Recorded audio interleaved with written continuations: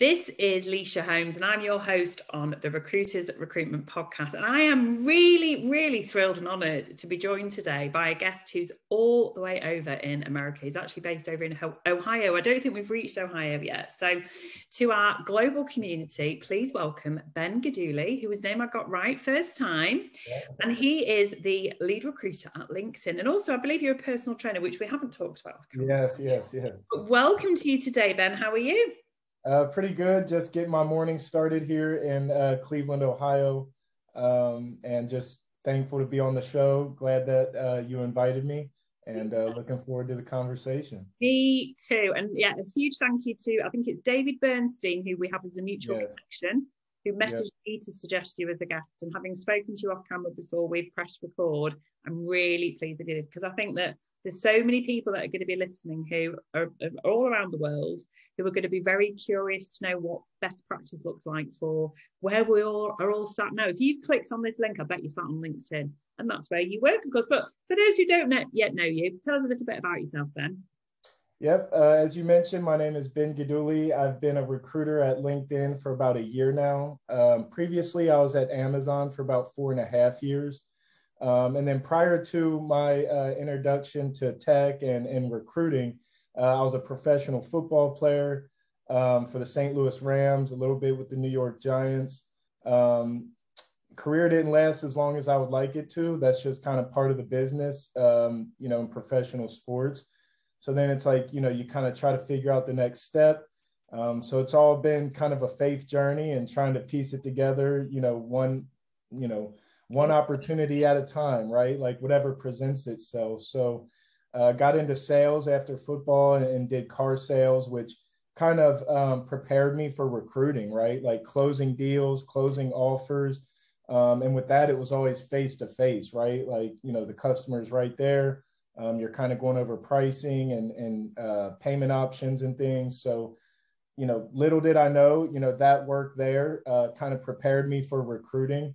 And I had the opportunity to go to a Bridge to Success event that the NFL put together for guys like myself who, were transitioning out of football and trying to figure out what to do with the rest of their lives as far as career. So there's a networking event, you had breakout sessions, and, I was able to meet the Amazon recruiter at that network event. Interviewed with the recruiter there. Then they flew me out to Seattle, interviewed at the headquarters, out there for Amazon. And then the rest is history, kind of moved the whole family out to Seattle. Then actually, I onboarded, my manager saw that I was, delivering results, kind of doing a good job. And at the time, Amazon was helping my wife with like job placement, as part of like relocation package, right? Because we're moving from Ohio all the way out to the Pacific Northwest to Seattle, which is a very long move. Even though it's within the U.S., it's still a very long move. So they were helping her with job placement. She was a teacher, and they were trying to help her get interviews for some of the local schools there in Seattle. Long story short, I was delivering results pretty quickly. So my manager at the time at Amazon said, hey, I know job placement's still trying to help your wife get a teaching job. Would she also be interested in, being a recruiter at Amazon? So I was like, well, you know what? I never thought about it, never asked. She's still, kind of thinking about teaching. So, asked her, fast forward, she also started working at Amazon too. So I moved out there by myself while my wife and the kids were still back here in school. She interviewed, then they flew her out. She did well. And then so by the time the whole family moved out, we were both already employees at Amazon. Oh, I love that story. Yeah. Family affair. No, I love it. And actually, there'll be a lot of people listening who may, and we have had previous guests on who've come from a sporting background, who've maybe gone professional, semi-professional, and even those who've played at an amateur level. And it actually is a very, very good mindset to come from, because generally speaking, if you play any kind of sport, you are always striving for better, and you're always looking at results, and you generally speaking, you are collaborative. Even if you play a solo sport like tennis, for example, you're still part of the squad. So I think it is actually going to be something that is going to really apply to a lot of our audience. So thank you for sharing your story. And it's lovely to hear that you've got, you know, a nice family behind you, which is always good to have. So you have worked for two of the biggest tech names in the world, literally, Amazon and LinkedIn. So we are all going to look to you to see what you're doing. And, you know, I think that there are going to be a lot of people interested to hear what your answers are to these questions. So if you were talking to potential job seekers right now and candidates, what do you think they should be doing to stand out on LinkedIn right now? To stand out on LinkedIn right now, I would recommend any candidates to make sure they have their skills properly advertised on LinkedIn. Make it easy for recruiters to see, you know, what your tech stack is, what your priority or what your strengths are as far as, like, do you want to be a front-end engineer? Do you like back-end, you know, working on coding? Do you prefer full stack, right? Are you a project manager? Are you a people manager, right? So, you know, in tech, as you look across different companies and startups, candidates and job titles can involve wearing a lot of hats, right? A lot of different responsibilities. So sometimes for, like, you know, my end as the recruiter, you're trying to figure out, like, you know, is this candidate the right fit for my job? You know, my role is a front end focused role. Looking at this candidate's profile, I can't really tell if they'd be interested or not.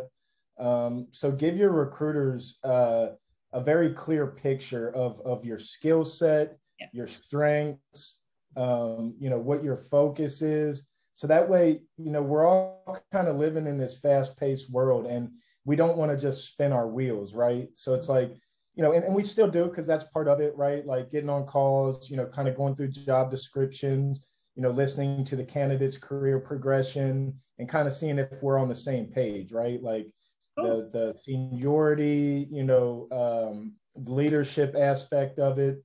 Is this a good step in your career, right? So unfortunately, you know, sometimes on both ends, you know, it's not a match, right, with what the candidate's looking for and what we're looking for in a specific role.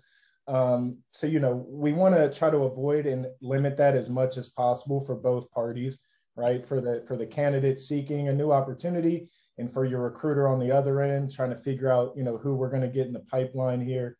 So make sure that your profile on LinkedIn or even your resume is very specific, right? As far as the skill set, your focus. And then another thing I would always kind of recommend or feel like is a trend that I see for candidates that are successful is the candidates who can kind of work on their own independently, right? I mean, we're transitioning to more of this remote world.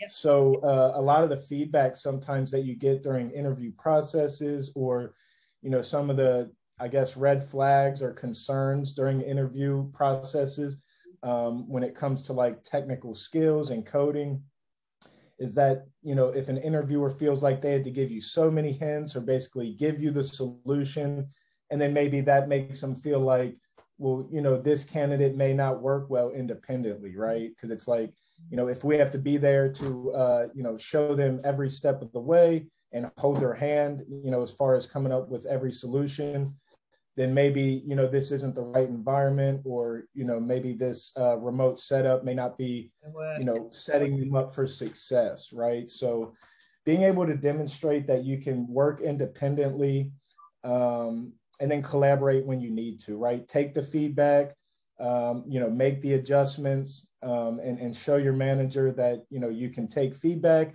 make an improvement and not really repeat the same mistakes. So yeah, I would say just in short, candidates that can show that they can work independently now can kind of separate themselves from the rest of the pack. It's really useful, actually. And, you know, maybe some people might be thinking, why on earth have I asked that question? But actually, it's our role as recruiters to ensure that our candidates look as attractive as possible when we're speaking to our clients. And the first thing that anyone will do is go and look on their LinkedIn. So I think it's really useful. And, you know, obviously you've got all your Boolean searches, but actually making sure that you take responsibility for what you've got as content on there.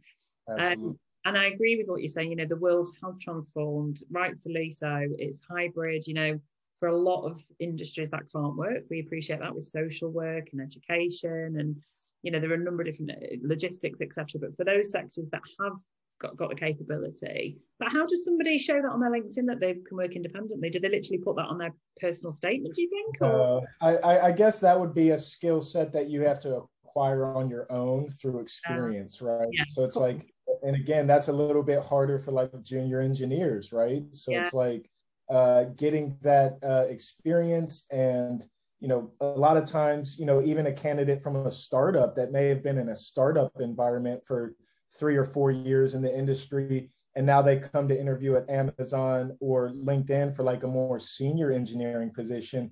Again, a lot of the feedback sometimes will be, scalability concerns, the working independently concerns. Yeah. So I don't know how you would show that on a resume. I would say it's more of just a skill set for candidates to keep in mind that they want to basically demonstrate throughout their interview process. Yeah. Okay. And I agree with you there. I think that's the only way that you can answer that. I just didn't know if you had a secret formula for it. So flipping it to hiring companies, which of course is everyone's biggest headache, because we are in this bubble. And even if we hit some sort of recession over here in the UK, we're talking about it for later 2022. But it's still going to be talent short in most markets. So for hiring companies, in terms of the value proposition that we talk about, what are companies like LinkedIn doing? So you as an employer, what are you doing to set yourselves apart from other tech companies? And then what can we then learn to encourage our companies to do to ensure that you stand out as an employer of choice, basically? Sure. Yeah. So I would say we're trying to streamline our interview processes, right? Some of these interview processes drag on for way too long. Right, it's like multiple rounds, multiple sessions of phone screens, then delays in the feedback and getting results to the candidates. So we're really trying to streamline our processes, get candidates their results, and update them as soon as possible after their interviews.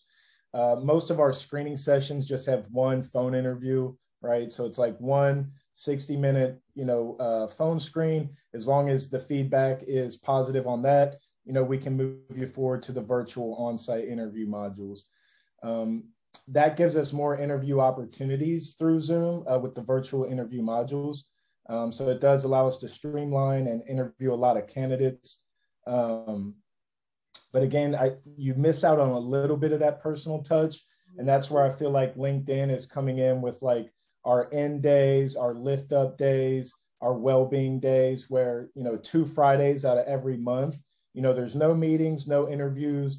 So it gives people who are new to LinkedIn and who are onboarding time to, either kind of do some research on their own and figure out, skills or things they need to do their day-to-day work, or network and branch out within, LinkedIn and find their community, right? With the affinity groups or just with any kind of group at LinkedIn that they want to be connected to. At least 2 Fridays of every month, your schedule will be clear of meetings and interviews. So, like I said, you can just hop on a coffee chat with your colleague, catch up, try to network that way. So that's one of the things we're doing to try to, offset a little bit of the, silo approach with everything remote. Try to keep the schedule open on Fridays, allow employees to connect with each other in a more casual kind of conversation. So that's one thing, the work-life balance. I would say LinkedIn is really is a strength for LinkedIn. Work-life balance. We have discretionary time off. The 4th of July week here, we have the full week off, company-wide shutdown. At the end of the year, we have a company-wide shutdown for a whole week. So this is paid time off for all employees at the company. We have like perk up benefits where you can expense like a gym membership or massages or, just things for your health and wellness. You have like an account where you can expense things and get reimbursed for that. So I would say those are some of the things we're doing to kind of add value and separate ourselves from the rest as far as like work-life balance goes and perks for employees. So you've covered that, those that are coming into the business, i.e. streamlining the interview process, which I think is such a massive topic. But I agree, and I'm cheering you, because I think it's good to be in depth. And I think, you know, there's always going to be this element of you need a human touch during an interview process, but very often we can scupper it and we can make it ridiculously long for no reason. So I think that's what we can all learn from. But then you're talking about that retention of the talent that you've actually then spent all that money and time getting into the business and looking after people. I like the Friday option. I think that's a really good idea, where, you know, this kind of water cooler, how are you doing? Let's catch up. You know, internal customers are just as important. Right. Yep. I like that. Yep, 2 Fridays of every month. Lift up days, well-being days, no meeting Fridays.